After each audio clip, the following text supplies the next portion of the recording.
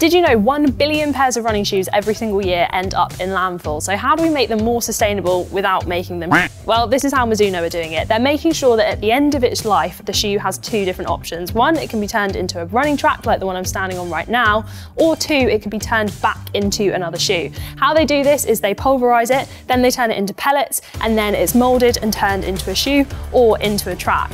This is such a great way to think about shoes because personally, the only reason I don't go sustainable is it quite often means you're compromising performance. But what about if we started thinking about sustainability differently? What about if instead of taking a step to the side, you're not only getting better for the environment, but you're also taking a step up in terms of performance? I think that sounds great. What do you think?